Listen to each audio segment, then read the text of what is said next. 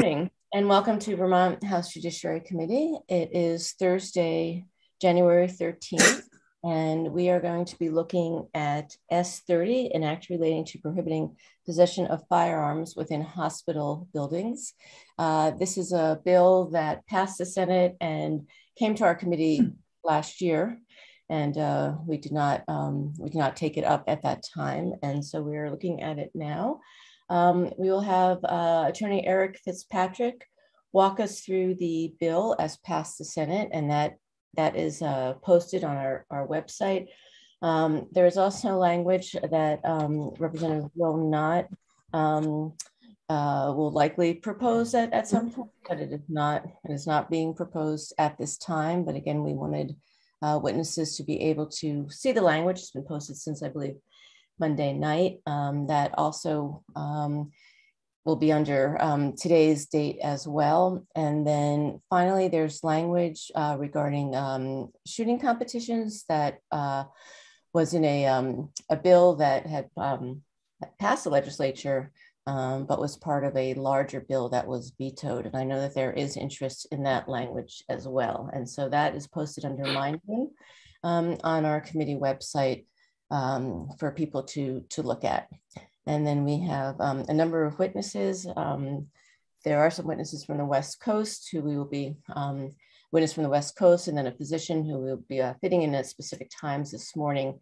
So I appreciate your flexibility as we make sure we hear from folks. And then Eric Davis, who was scheduled for today, is unavailable, but Mr. Davis will be able to join us next week. I'm hoping on Thursday morning at 9 o'clock, so we can make sure that we get him in when we start.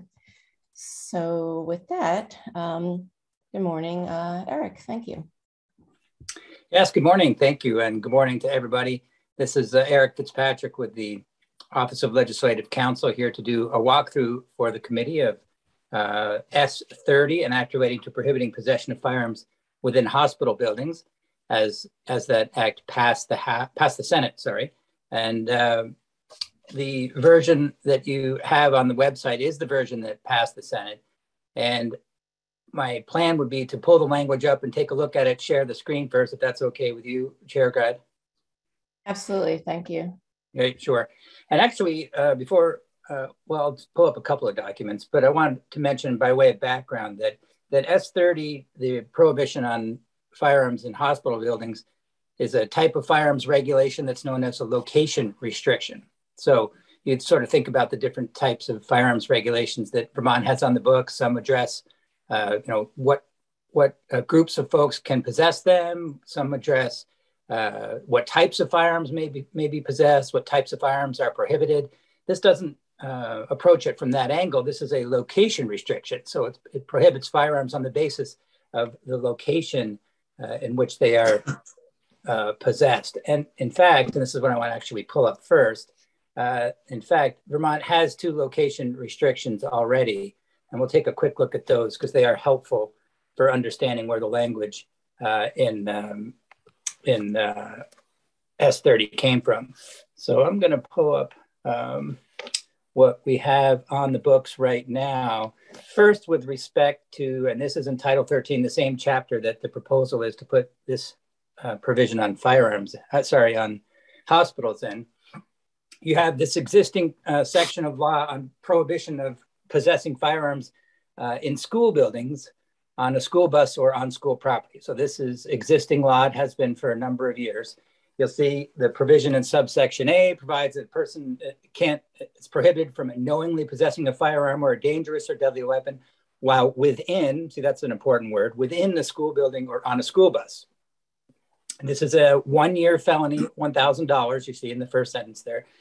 It also, was a sort of bifurcation adopted when this statute was passed. So you see that the second provision, subsection B, not really relevant, but interesting to understand, is that also it prohibits possessing a firearm or dangerous or deadly weapon on school property. But in those situations, it's only with the intent to injure another person. So in other words, if you can't possess a firearm at all within a building or on a bus, But as far as on other school grounds, it's okay to have it as long as you don't intend to injure another person with it. So that's obviously to cover the situation where someone may have a firearm in a vehicle when they go to pick a kid up from school, or maybe they have one in the vehicle because they're going hunting afterwards, whatever.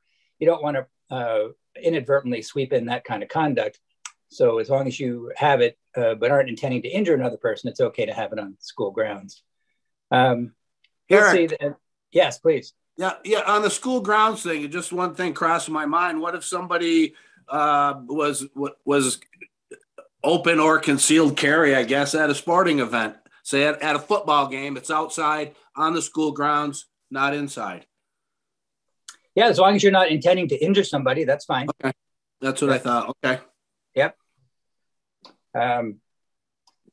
And you have these standard exceptions, which you've seen before for law enforcement officers and those sorts of things. The next provision I want to take a quick look at has to do with courthouses. That's the other location restriction that Vermont has on the books. So we have two, schools and courthouses. And this one, similarly to the one we just looked at, subsection B, it's the prohibition is you can't, while within a courthouse, again, you have that within language, while within a courthouse or without authorization from the court, you can't carry or have in your possession a firearm, and you can't knowingly carry any other dangerous or deadly weapon. And this one is a 1-year misdemeanor as well. So they're both 1-year misdemeanors. This one is a $500 fine rather than a $1,000 fine. I'm not sure why that is. We'll have to wait for the criminal classification bill to address those sorts of things. But you'll see the subsection C also is, there's a notice provision in this one.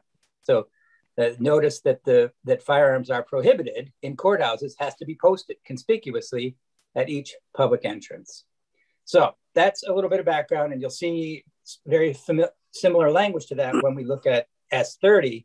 And the proposal in S.30 is essentially to add a third location to the location restrictions that Vermont has on the books, so to add hospital buildings. And I'll stick over this language because that's what was not in the bill as passed the Senate. The language that passed the Senate begins on page 2 in the red italics. And you'll see, similarly to what we were just looking at for schools and courthouses, it's a possession in a building that is prohibited. So subsection A, person shall not knowingly possess a firearm while within a hospital building. So in other words, it doesn't include the grounds, whether it be parking lot or the property outside the building is not subject to the prohibition. It's only within the building where the firearm is prohibited. Again, it's a 1-year misdemeanor. You see that's similar to, or actually the same as the penalty for the courthouses and schools. It does use the $1,000 fine, which is the one that was for schools rather than the $500 one for courthouses. But that's actually 1 year, $1,000 is standard for the firearms offenses that have been passed over the last few years. You'll see an exception that's similar to what we had just seen. There's subsection C doesn't apply to law enforcement. So federal or state law enforcement officers are not subject to this prohibition, so they can continue to possess their firearms in hospital buildings. You'll see subsection D is the notice provision, similar to the one that we just saw with respect to courthouses. So notice of the provisions has to be posted conspicuously at each public entrance.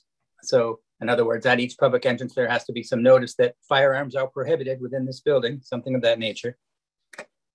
And the definition's also similar. The firearm definition that's the same definition language that cross-references 4017D, which is the felon in possession statute, the one that prohibits people who have been convicted of certain crimes from possessing firearms. And that's the firearm definition that you've used consistently over the most recent years. It excludes antique firearms, black powder, muzzle loaders, that sort of thing. So those kind of firearms are actually not subject to the prohibition.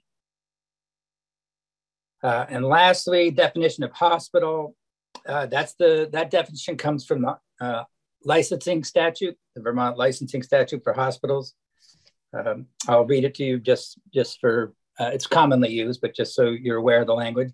It's defined as a place devoted primarily to the maintenance and operation of diagnostic and therapeutic facilities for inpatient medical or surgical care of individuals who have an illness, disease, injury, or physical disability, or for obstetrics. So that's the licensing definition of a hospital. Next, so that's the end of the section on the hospital prohibition, the first section of the bill. The second section is a study that's directed to be done by the Capitol Complex Security Advisory Committee. That's an existing committee that studies, I expect from the name of it, security at the State House in the Capitol Complex, actually, which is larger than the State House. It's a whole region of the State House area. But what the proposed language does is it charges the study committee with taking a look at the issue of regulating firearms in the Capitol complex. You see, that's the third line of the first paragraph. So they have to, I see the date obviously would have to be changed, assuming if this were to move forward. It was passed the Senate last year, so it still has last year's date in it. But otherwise, it's fairly direct. Ask the Security Advisory Committee to look at how the possession of firearms in the Capitol complex is regulated currently, including under Rule 26, which does prohibit firearms in the State House of the joint rules, describe situations when persons have impermissibly possessed firearms at the Capitol complex and how they've been typically handled, and recommend whether this issue should be addressed in legislation. You know, the idea being, is the rule sufficient or is legislation needed? That's the issue to study. And that's the end of the walkthrough of S.30. So I could pull the screen down if you want, Representative Grad, or just pause for a moment, whichever is your preference. Sure, let's pause, and I'm looking to see if committee members have questions. I don't see any, but also with screen sharing, sometimes it's difficult. So right. Okay. Tom, there you go. Thanks. But if I miss any committee members, please just ask your question. But go ahead, Tom.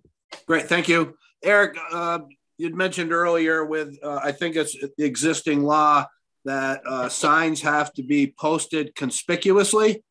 Right.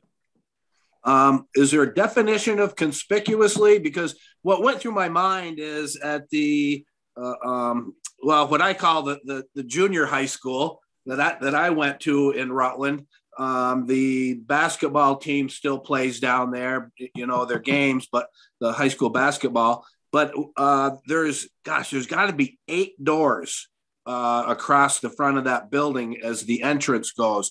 Now, if a sign is posted way over to the left, you know, it may cover the definition of conspicuously, but if somebody enters way over to the right, it's not so conspicuous. So I guess I'm just wondering what the definition is, if we even have one. Yeah, that's a good question, Representative Burdett. There is no definition currently, so it's sort of a plain language approach. It's subject to some discretion, but it's certainly worth thinking about that. You know, whether or not you think that term is enough on its face to give folks enough direction as to where the signs need to be posted, or whether you need to, you know, add a little more detail and provide a definition. There isn't one currently, but it's a good question to raise. Yeah, and I don't know if maybe at some point during the year or during the past, I don't know if maybe it's been a topic in a court case, if there's any court cases that had discussed it and maybe kind of defined it. Yeah, I'll take a look. That's a good question. Thank you. You bet.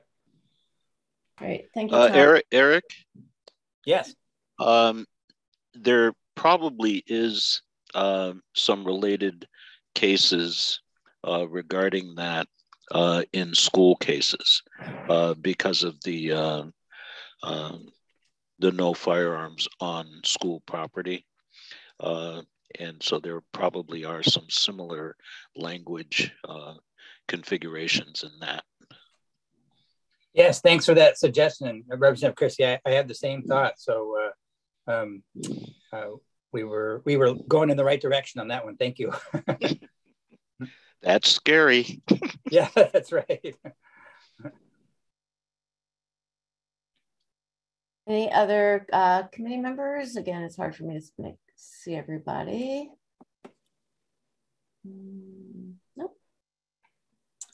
Okay, great. So let's now turn to language that that Representative Nutt would like us to look at. And Bill, I'm not sure, did you want to say anything at this point, or go ahead with the walkthrough? Well, I'll just speak briefly. So, you know, what we have here in this amendment is nothing that is new to this committee. I'm looking at the year ahead of us, and of course, anything that doesn't pass this year, anything that isn't addressed, just goes up in a puff of smoke, and we have to start from scratch at the start of the next biennium. And there were a few things in regards to firearms that I thought was important to make certain that we did talk about, and we did address. And one of them is the Charleston loophole, which is covered in this proposed amendment. And for those of you who aren't aware, what most of this committee previously had the opportunity to discuss this,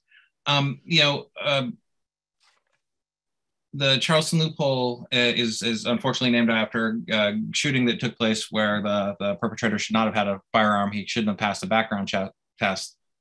And the background check is currently in the state of Vermont, as it was where he got his firearm. If it isn't completed in the first 3 days, then the person can purchase their firearm. So if your background check runs longer than 3 days, the outcome almost doesn't matter. You can walk out with a firearm. And in the state of Vermont over the last couple of years, 97% roughly of background checks have passed in three days. People have been all set. It's a very small amount we're talking about, but in that small amount over the last couple of years, there have been 28 retrievals issued where someone got their firearm after 3 days, even though the background check wasn't completed, and they were able to take the gun and take a firearm they shouldn't have. And I think that puts law enforcement in a very dangerous situation, because they have to go out and retrieve these firearms. And actually, of the 28 retrievals, only 19 are complete, which means there are currently 9 firearms that were sold to people who should not have had them over the last couple of years that are unaccounted for. And in a state the size of Vermont, I mean, 9 is a large number. I find that to be very chilling. So I wanted this committee to take another look at closing the Charleston loophole, at making certain that instances where people are walking out the doors with a firearm that they should not legally have been able to purchase, I think we should do what we can to stop that, for public safety, for law enforcement safety, for a number of reasons. The amendment also includes a provision that we had discussed before, which allows public health or healthcare providers to share concerns with law enforcement. Quite often, you know, our law enforcement does a great job. They can't be everywhere. And one place they often are not is in a hospital room. And we need to create circumstances where if a healthcare professional in treating a patient has concerns that that patient could be a danger to themselves or to their family or to the general public, and that person is in possession of a firearm, that a healthcare professional can speak to law enforcement and share those concerns with law enforcement without, creating a legal professional violation of their code as a healthcare provider.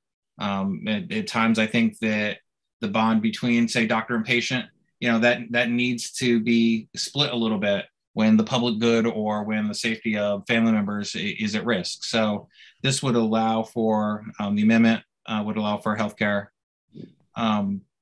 professionals to talk to law enforcement to make certain that concerns they have about someone who may harm themselves or others with a firearm can be properly addressed and doesn't have to be bottled up and confidentiality. And there's also at the end, there's also an annual report in regards to the use of risk protection orders. And that is just something that again, it had been talked about before. It's data that we need, as we know as a committee. We are frequently talking about the need for data to base our decisions on. The lack of data is often a hindrance in creating good policy. So this was something that we had looked into before. It's information that I think could be very helpful to us in future discussions. And so that is included in the proposed amendment as well. So yeah, so I'm not making an official motion at this time. I'm not putting this on the table for a vote, but I thought these were all important things that were at least tangentially related to the subject matter of S.30. So I thought this would be a good time to have this conversation through a potential amendment, because quite frankly, whatever the committee decides, I would hate for us to walk out the doors at the end of the session without discussing these things. I think it's important. Thank you. Great. Thank you.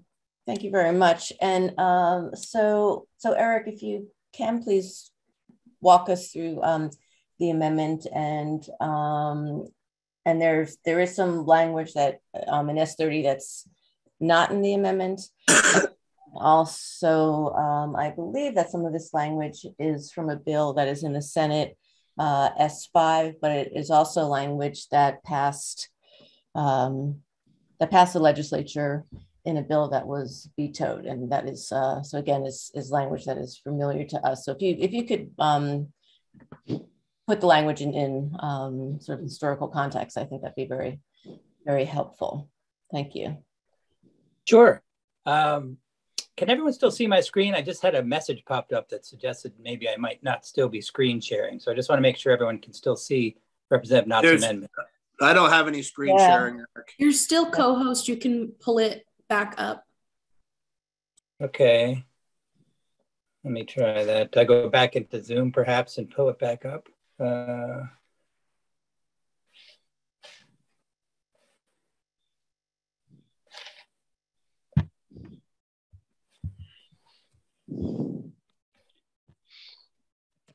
All right, that seems to have worked. Thanks, Amber. All right. How about now? Is that working? Yes. Okay, great. Thank you. All right. So as Representative Knott explained his amendment, and I'll give a little bit of the walkthrough of the language that that is proposed. You'll see actually Section 1 actually just includes the firearms prohibition that I already went through. So this section is unchanged from S.30 as it passed the Senate. Eric, is this the draft that's underneath Will's name? Yes. Okay, great. Thank you. Yep. So yeah, Section 1 is the same as S.30. Section 2 is the background check issue that Representative Knott was discussing. Now, this language, for purposes of context, as Representative Grad was getting at, this language, I believe, passed the House 2 years ago in H.610. So this committee looked at it at that time. I know not everybody on the committee is the same as the members who looked at it then, but some folks probably remember it. So I believe it was not taken up in the Senate. Or maybe I'm even misremembering that. It may have passed this committee, but never reached the House floor. I think that may have been the history of it. So it came out of committee, but didn't pass. In any event, it was not taken up in the Senate for either one of those reasons, but this committee has looked at the issue before. So the issue is, what Section 2 deals with is a different provision of law that exists right now. You see 13 BSA 4019. And the issue here is background checks. Under federal law, background checks must be conducted on anyone who wants to purchase a firearm from what's known as a federally licensed firearms dealer, an FFL, a federal firearms licensee. So anytime a person wants to buy firearms from an FFL, the background check has to be conducted. Now, in 2018, the section of Vermont law that you're looking at right now, 13 BSA 4019, that was passed by the legislature in 2018. And this required background checks on firearm sales between private persons. So they weren't, the those sales are not covered by the federal background check requirement. This was an extension of that requirement to private sales. In other words, those not, when firearm is not sold by a licensed firearm dealer. Now, there were some exceptions for immediate family members, law enforcement, folks like that. But generally speaking, it applied to private sales. Now, under both of these types of background check, whether it's a sale by the FFL or a private sale, the background check itself actually is conducted by the federally licensed firearms dealer. In a private sale, you see the language right at the bottom there. In the private sale situation, the two folks who are involved in the sale, the proposed transfer and the proposed transferee, have to go together to the FFL, to the firearms dealer, and have asked that the dealer facilitate the transfer. And that's how that works. So the procedure, whether it's through a private sale or whether it's a sale from the FFL, is that once the sale is proposed, the proposed purchaser has to fill out a form providing some personal details. They have to show their ID, and then the firearms dealer contacts the National Instant Criminal Background Check System, NICS, NICS, and they can contact NICS by telephone or by an online system known as the eCheck system. But they have to contact NICS in order to determine if this person who's proposing to buy a firearm is prohibited or not. So NICS checks its databases and to see if the person who's proposing to buy the firearm is prohibited by either state or federal law. Now, if they're not, so if there's no prohibition comes up when they check their databases, then they assign what's known as a unique identification number to the transfer. And they give that number to the dealer, and the transfer can proceed. So assuming that there's no red flags, so to speak, that come up and show that the person is prohibited for one reason or another from possessing a firearm, then they give the transfer a number, and the transfer can proceed. Now, this brings us to, that's the sort of the background of how the process works, and it brings us to the proposed language in Section 2. And to sort of understand that, it's important to remember or to understand the other point that reps have not made, that if under federal law, if NICS is not able to provide that unique identification number, remember I mentioned they have to give that number back if they find that the person's not prohibited. But if they're not able to do that within 3 days, then the transfer can still proceed. That's what's known as a default proceed, a legal perspective on that. That sometimes, as Representative Knott said, some folks refer to it as the Charleston loophole. From a legal perspective, it's known as the default proceed, because the default is that, sorry, I was going to go back up and take a quick look so you can see this language. It's worth looking at the language itself, and that is in federal law, you'll see that is down in, I believe it's subsection T. This is a lengthy statute, but let's just take a peek at the language so you can see it. It is helpful.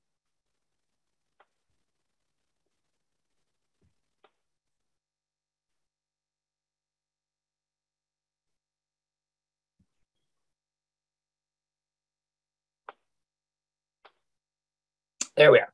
So, sorry. This is the federal language that describes the process that I just went through with the committee. So that you see it sort of starts in subdivision 1 there, and a little bit halfway through that paragraph. Licensed importer, licensed manufacturer, or licensed dealer shall not transfer a firearm to any other person who is not licensed under this chapter unless, first of all, before the completion of the transfer, licensee contacts the National Instant Criminal Background Check System, which we just described. So first they have to contact NICS. And then what happens? The system provides the licensee with a unique identification number, or 3 business days, meaning a day on which state offices are open, have elapsed since the licensee contacted the system, and the system has not notified the licensee that the receipt of a firearm by the other person would violate subsection G. In other words, that somehow the person is prohibited by state or federal law from possessing a firearm. So that 3 days have elapsed, and the system NICS doesn't get back to the FFL with a unique identification number, then the transfer can proceed. And that's what's known as the default proceed. So to address that situation, so I got a lot of documents up here, so let's see if we can find the right one. No. Yes.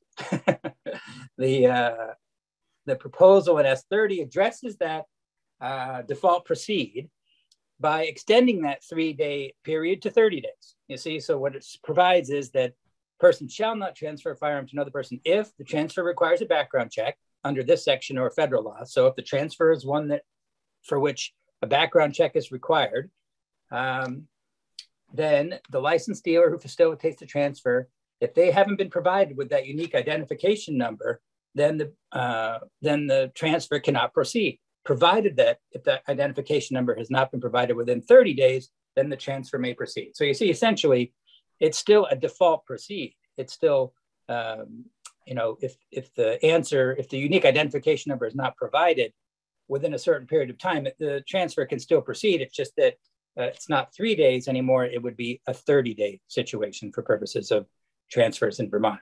So that's the proposal regarding background checks in Representative Knott's amendment. So I'm going to skip to the next section. I'm sort of pausing in case there's any questions, or we can save questions for the end, whichever folks prefer. So the next, sorry, go ahead. I was going to say, yeah, why don't you go, why don't you keep walking through, please? Thanks. Yeah, definitely. So the next section, section 3, has to do with Vermont's ERPO law, which also passed in 2018. The same bill as the same act as the background check provision we were just looking at. Now ERPO, and this is, sorry, not the section of not the proposal didn't pass in 2018. What I mean is the ERPO law itself. The Vermont, that's when Vermont put the ERPO law in the books, and ERPO stands for Extreme Risk Protection Order. And that statute basically permits the Attorney General or state's attorney to obtain a court order that prohibits a person from possessing a dangerous weapon if the court finds that by clear and convincing evidence that the person poses an extreme risk of causing harm to themselves or another person by possessing or purchasing a dangerous weapon. Now, that's an exact quote from the statute, and you'll see that I wanted to use that exact language because that's important for purposes of this proposed amendment. But the ERPO statute was put on the books or was passed in 2018. And this provision of law is an amendment to the ERPO procedure. And this amendment that you see, this language you see, was in S.169, which was a bill that was vetoed by the governor a couple of years ago. So this language as well has also been seen by the House Judiciary Committee, or at least some members of it, a couple of years back before the bill was vetoed. Now, the proposal that it makes to change the ERPO statute has to do, as Representative Knott mentioned, with healthcare providers. And it has to do with a situation that came up because evidently healthcare providers were concerned that they could not provide law enforcement officers with relevant information without violating HIPAA. HIPAA being the Federal Healthcare Privacy Act, which protects the privacy of people's healthcare information. And that HIPAA statute generally prohibits disclosure of a person's healthcare information by providers. So generally speaking, it prohibits that kind of disclosure. However, as with most statutes, there are exceptions, there are exemptions, and I'm going to bring up one of them right now so that you can see the language. Let's go back to this, and we'll look at the Code of Federal Regulations, which provides where these exemptions are from the HIPAA disclosure prohibition, and that's in subsection J. Let's find that down here. So these are all exemptions to the general prohibition on disclosure of protected health information under HIPAA. And we're looking in particular at one of them, which has to do with the type of situation that healthcare providers were concerned about, which led to the language that you're looking at right now. So subsection J. This is an exception to the general prohibition on disclosure of protected health information by healthcare providers, covered entities. And the exception applies, you see, under subsection 1 there. Covered entity may, consistent with applicable law and standards of ethical conduct, use or disclose protected health information. That's known as PHI. That's generally prohibited from being disclosed if the covered entity, in good faith, believes the use or disclosure, the 1A there and B are the ones we're focusing on, is necessary to prevent or lessen a serious and imminent threat to the health or safety of a person or to the public. And its disclosure is made, and this is to who it's made, is to a person or persons reasonably able to prevent or lessen the threat, including the target of the threat. So this is an exemption. If the healthcare provider thinks that this disclosure is necessary to prevent or lessen a serious or imminent threat, and they give it to provide the info to somebody who could prevent that threat, then there's an exception. So there, as you might think from reading that language, that, well, doesn't that sort of the same idea that the ERPO statute is getting? Remember, the language I read in the beginning is very similar to that. Not exactly, not identical, but conceptually, you're looking at a dangerous situation, imminent dangerous situation. So what the proposal does in the language that we're looking at, and let me see if I can, I'm going to have a hard time finding it again. Here we are. Addresses that situation through essentially a definition. It defines the ERPO standard to include the language that we just read from the HIPAA standard. So what it provides is under subsection D1, says for purposes of petition filed pursuant to this chapter, this is an ERPO petition, someone asserting that the person is a danger to themselves or others for the use of a firearm. Now, when a petition like that is filed, a healthcare provider may notify a law enforcement officer when the provider believes in good faith, see, this language should be familiar because we just looked at it, it's in the HIPAA statute, when the provider believes in good faith that disclosure is necessary to prevent or lessen a serious and imminent threat to the health or safety of a person or the public. So that's the exact language from the HIPAA exemption. Basically takes the language from the HIPAA exemption, puts it right in Vermont statute, so it's 100% clear that that is a permissible disclosure of information by the healthcare provider. And then closes the loop in subdivision B by saying, not only that, but when we use that language, necessary to prevent or lessen a serious and imminent threat, et cetera, includes circumstances when the healthcare provider reasonably believes that the patient poses an extreme risk of causing harm to themselves or others through the use of a dangerous weapon. So that's the ERPO standard. So it's a bit of definitional drafting connection to close that loop and make clear so that healthcare providers can disclose this information to law enforcement officers without being concerned that doing so would violate their obligations under HIPAA. Excuse me, Eric. So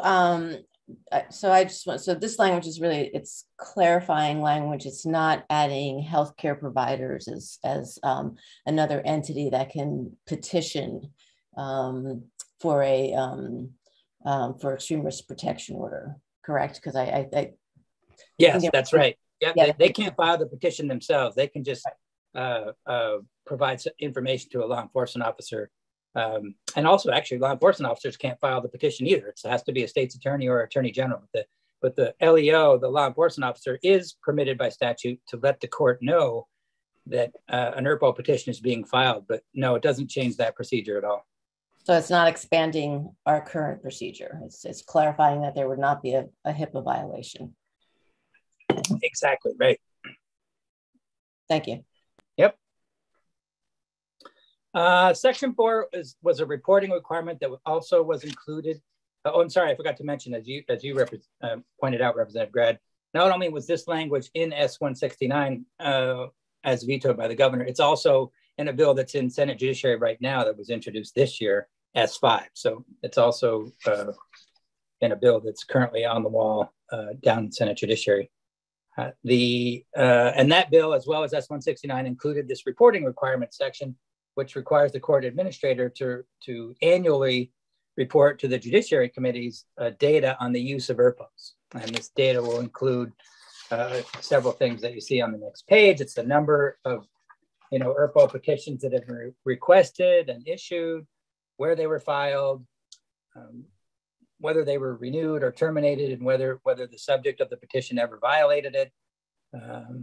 There's also a provision in subsection C that requires the Agency of Human Services to include an analysis of ERPO on suicide rates. So I remember one of the purposes of ERPO was to have a impact on suicide rates. So the report, AHS is tasked here with also including in the report an analysis of whether that impact actually occurred. And there's an effective date of July 1st, 2022, which I think is the same as S.30. And that brings us to the end of the walkthrough. Thank you, Eric. And then what is not in this amendment is the study regarding firearms in the State House. Yes, that's right. Thanks for that reminder. That's right. So this amendment doesn't include the piece of S.30 that required the Capitol Complex Advisory Committee to look at firearms in the State House complex.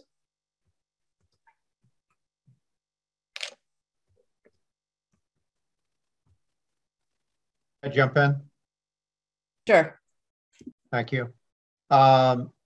When Representative Knott was given his walkthrough, he said there was 9 firearms that still weren't accounted for, I believe, out of 26 or something like that. Eric, is there a law? Is there something that says that the 9 firearms that are missing, the people that purchase them, is there a law that says that they're fined, they're in jail, there's some sort of consequence for not coming up with a firearm? If the person is, again, I don't know the facts of those particular cases, but if sort of hypothetically, some of those folks or all of those folks would have been prohibited or are, if the reason that they should not have obtained the firearm is because they are prohibited by law from possessing it. Like, let's say, just a couple of examples, perhaps the person had been subject to involuntary inpatient mental health treatment. They've been confined to a mental health facility. Or let's say the person had been convicted of a certain felony that disqualifies them from possessing a firearm under state or federal law. If that was true, then yes, there would be a law that prohibited that person from possessing a firearm. So we don't know if those, we don't know if the people that broke the law, we don't know if they're been reprimanded. We don't know anything about them. Not that I know of. There may be others who would have more information on that, but I'm not aware of anything. No. Okay, thank you. Sure. And Eric, in terms of the 30 days, can you tell us a little bit about if other states use 30 days, if there are other timeframes? Have there been court decisions on that? That's something I'd have to look into. That's not something that I'm aware of off the top of my head. Okay. All right. Yeah, if you could check that out, because I think there are states that have different, I think I've heard 10 days, 30 days. I'm not sure, but that'd be good to find that out, please. Okay. So no, I agree. Yeah, there are definitely other time periods used in other states. I'm just not sure exactly what they're, but I do recall that too. There are other state statutes that use different time periods. To get the specifics of that, though, I'll take a look. Okay, great. Sure. Thank you. Okay, so I do see some hands. Can is your hand up from before, or do you have another question? Well, yeah, I never really finished all right. my whole thought process. So and now you brought up another one. These other states that are waiting for 30 days, if I'm being threatened and I need something to protect myself with, Have these other states, have they enacted something that allows protection for me? I don't know about other states, but actually that's one of the exceptions that we have in the Vermont background check statute has an exception for, and I'm looking for the exact language. It's an emergency situation. I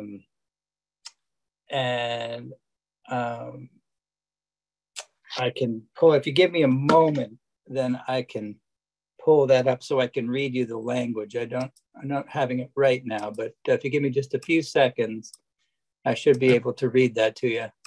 I appreciate that. Yeah, sure.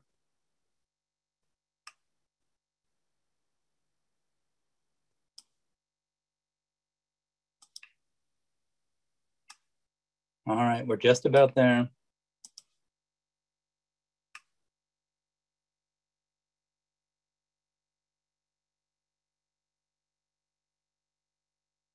Okay, so the exception in the Vermont statute, as I'll read it to you, I mentioned it doesn't apply to, law enforcement agency transfers or transfers between immediate family. And then there's one other exception, which doesn't apply to a person who transfers the firearm to another person in order to prevent imminent harm to any person, provided that this subdivision shall only apply while the risk of imminent harm exists. So while there's an imminent harm provision, while the imminent harm exists, sorry, then the exception applies. But once there's no more imminent harm, then it would sort of go away. So who determines imminent harm? Besides a person that's worried that they're going to be harmed, who else would do that? Yeah, that's a fair point. I think you're right. It's probably going to be based on the individual circumstances. In the first instance, it's going to be the person who is subject to imminent harm who's probably going to be making a call under the exigent circumstances that exist. And then if for some reason someone later on said, well, that there wasn't really imminent harm, maybe they could, there would have to be a situation where it's sort of thinking out loud, but the only way that someone might challenge that, I suppose they could say, well, there wasn't really imminent harm, and because it was a crime if they don't get the background check when required, it's a 1-year misdemeanor. Someone, I suppose, could report it to the state's attorney and say, hey, this person transferred a firearm to another person. They claimed there was imminent harm and there really wasn't. I want you to look into that. Would that ever really happen? I don't know, but I think you're right. In the first instance, the person who's got to make that imminent harm call is probably the person who's subject to the harm. Okay, I want to be fair to others. I'm going to go back to the original question that I was going to ask. We're already really far behind in a lot of like license plates, transfer of vehicles. I know at one point licenses, renewal, everything. If this was even begun the thought of this 30 days, I mean, is it the state? I don't know if this is a question for you, Eric, or where this is going, but we're already so far behind and our computer systems are so antiquated.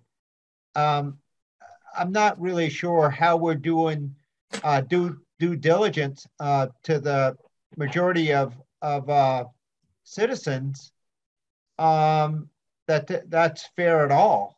I don't, my question is are we even capable of having an answer in 3 days, let alone 30 days? Yeah, that you're right. That's the information that I have, but you might ask, when Jeff Wallen from PCIC comes in, that might be some information he might have, or if you have any federally licensed firearms dealers, FFLs, who are coming in, that's questions for they might be able to help you out with as far as how their timing is currently. Yep. Okay, great. Thank you. Yep. Okay, Bob and then Tom. Yes, thank you. It seems like we're all kind of like honed in on that 30 days, Madam Chair. What I was going to do was go directly to the presenter of the amendment and ask where that 30-day process came in, if there's some initiate the 30 days or just a number that he came up with on his own, if that's appropriate. Yeah, sure. So I didn't come up with that on my own. And as I mentioned, and this is before you had joined the committee, Bob, as a committee, we passed this out in the previous biennium. This was something that this committee had discussed and voted to approve. It wasn't a unanimous vote, but it was something we had voted out of committee. And I can dig back through my old notes, but what I did to revisit this was just take what we had passed and ask that to be placed into an amendment. So the 30 days is what we had previously passed out.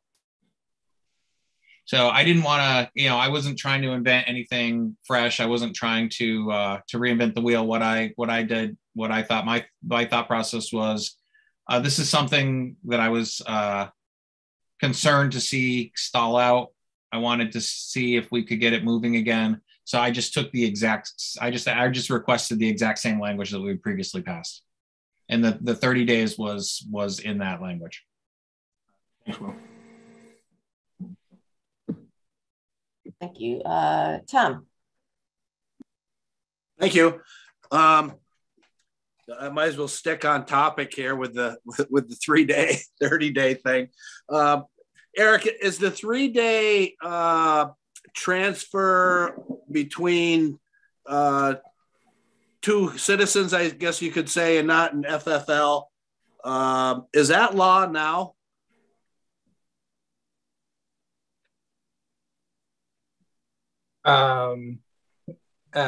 Yes, I think it would apply. Yes. Okay. If I'm understanding your question right. Yeah, let me hang on a second. Let me find it here. Maybe I can be a little clearer. Yeah, well, we want to go to the a 30-day waiting period, or some of us not necessarily want to, but but is the law now 3 days with when a licensed dealer has to facilitate the transfer between just two people, a private sale? Yeah, I think so, because the background check, the state background check language, which is the one that applies to, as you're pointing out, between two private persons as opposed to a dealer, that says that the licensed dealer who agrees to facilitate has to comply with all requirements of state and federal law and conduct the transfer in the same manner as the licensed dealer would if selling the firearm from his or her own inventory. So okay, great. I think the same procedures would apply. Yeah, so that wasn't in a bill that was vetoed then. That was passed. So yes, I guess that's right. With that, and I know you don't have the answer, and maybe Jeff does, is I'd be interested to know how many of these types of dealer facilitated transfers were done. And the reason I ask that, if there's, I know in Vermont in years past, people buy, sell, trade guns all the time. Before this was law, and it wouldn't surprise me if there was more firearms in Vermont bought and sold and traded between individuals more than there is bought new through an FFL. So with that, it makes I'm kind of interested in the number of transfers that were done since this law has been put into effect. And because I know there's people who are going to look at that 3 days and think it's, too much.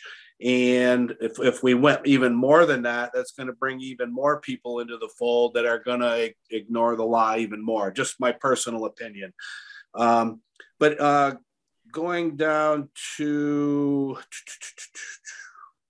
page 5, the healthcare provider has the same meaning. What is the definition of healthcare provider under 18 VSA 9432? I can pull that up for you. It'll just take a moment. Yeah, great. Thank you. Mm-hmm. And my concern is, well, I'll wait.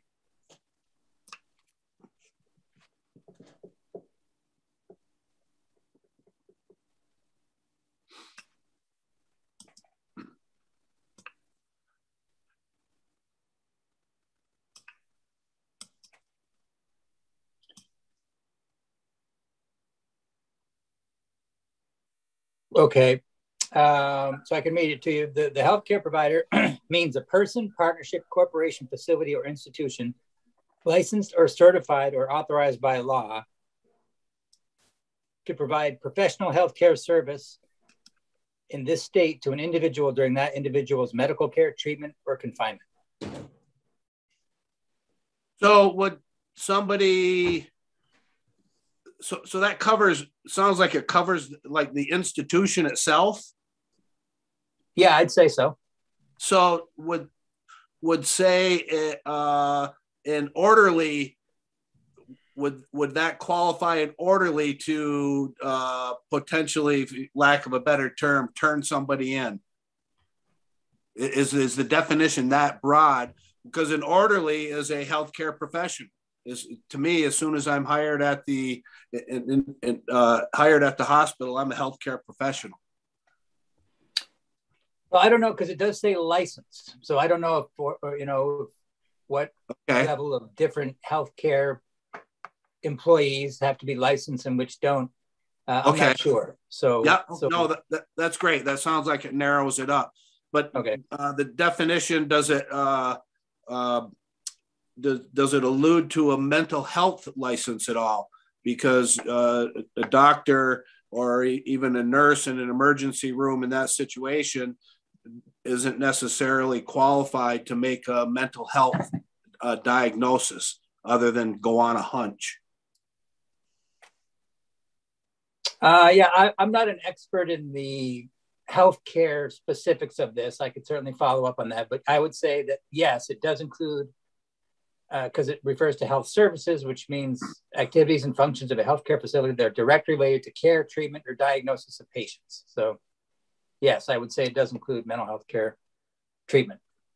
Right, and that would be my hope, and that it's that whoever is making these diagnosis, I guess you could say, would have some kind of mental health background, other than you know, again, a doctor or a nurse who hasn't got any of that training, again, say in an emergency room. But right, and I would love to be able to.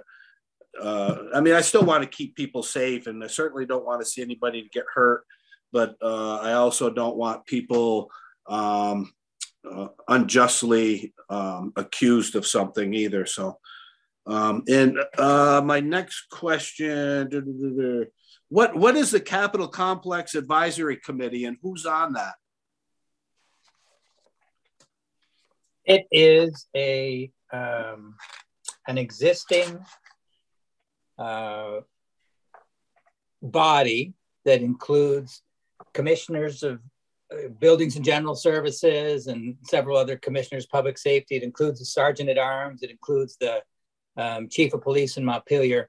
And it's a body that has been charged with examining issues related to security in the Capitol complex. And they have a sunset. It's interesting. It was originally supposed to sunset this year, but last year in the Capitol bill, the sunset was extended. So right now, the sunset is July 1st, 2023, I believe. So that's a sunset on the committee itself? Correct. Oh, interesting. Yeah. And other than that, I guess just a comment on Section 4. I kind of look at this, the rest of the bill, as being pretty narrow as far as what some may call firearms safety. And to me, Section 4 looks more like a standalone bill, potentially. I kind of, I mean, the term that comes to mind, and I don't mean it derogatory at all, is Christmas tree. And this is just, to me, just something that's added on just because, and not that it doesn't warrant some looking at some point, but I just don't think it goes with the topic for the rest of the bill. But thank you. Yeah, sure. Yeah, thank you, Tom. And we could also find out if that information is readily available. If this language were not in here, if that information is readily available. Okay, so Bob. I'm sorry, just a quick follow-up question. When Will was speaking earlier, he had mentioned that prior to my arrival, they were working on a bill or amendment or whatever it was they were working on. That's where he used the 30 days or whatever. Was that a bill, Will? And if so, was there a vote taken on that? And what was it? Do you remember? I don't remember the vote total. It was a bill, and it was voted out of this committee favorably. Like I said, it wasn't unanimous, so I would have to go. I'd have to go back a few notebooks to get those details, but I'm sure actually we could find them online quicker in our old records. But this is, like I said, this was a bill we voted out. This language was lifted directly from an old bill. I think it was H610. You're good. I don't remember the vote tally though.